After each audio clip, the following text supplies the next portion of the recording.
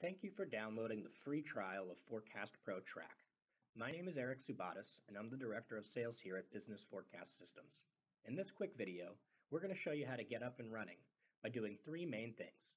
We're going to format your historic data. We're going to pull it into Forecast Pro so you can run a forecast. And then I'm going to show you how you can simply save out those results. So let's get started. First thing we're going to want to do is set up some historic data. You can do that in a variety of formats, including Excel, CSV, text, or even connect directly to a database via ODBC. We recommend for the trial that you use spreadsheets, since they're easy to manipulate and it allows you to start experimenting with the software very quickly. There are two main ways your file can be formatted. One way is to format everything in a row format, where your historical data for each forecasted item runs left to right in the spreadsheet.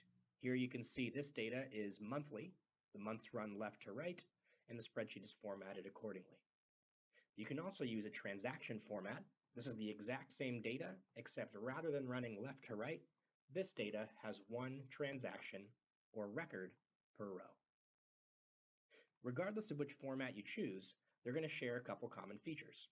If you turn your attention to the left, the first couple columns will define your product hierarchy. This is a tree-like structure that will define groupings for your data.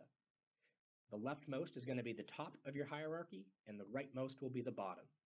This example is organized total, category, customer, and then SKU. But you're not limited to that.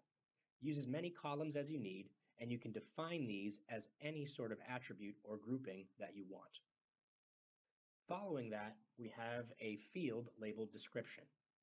This description keyword is required, and you need to call this column exactly description. It is not part of your hierarchy, but it can be populated with whatever you want. For example, it is commonly populated with a description of the bottom level, in this case the SKU, but it could just as easily be blank or anything else.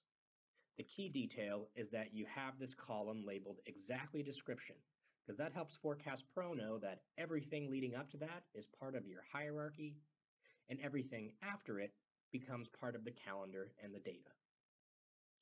Following our description field, we have a couple calendar fields. We have a starting year and starting period field, which refer to the first column of data.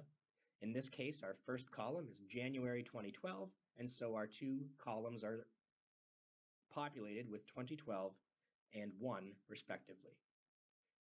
The last two here are called periods per year and periods per cycle, and these simply define the periodicity of the data. Forecast Pro lets you work in weeks, months, or anything else, and so in this case, because we're working in months, these are both 12 for 12 months in a year.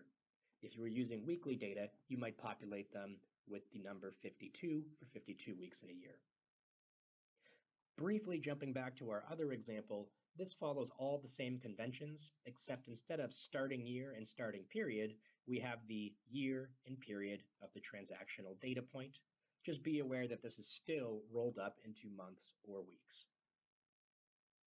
Now, once we've got our data formatted for Forecast Pro, we can pop open the software. By now, you should have the tool installed on your machine, and you can open it up by simply double-clicking on its icon. The first thing we'll do is access the Data Manager here at the top of the screen as this first red button. Here you can point Forecast Pro at all sorts of different kinds of data, but the only thing you need to worry about right off the bat is the historic data right here at the top. We're going to choose Add to add a data source.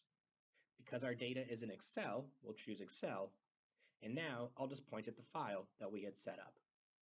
Last but not least, we hit the Read and Forecast button, and assuming we've formatted our file correctly, it will pull in our history and generate a forecast all automatically.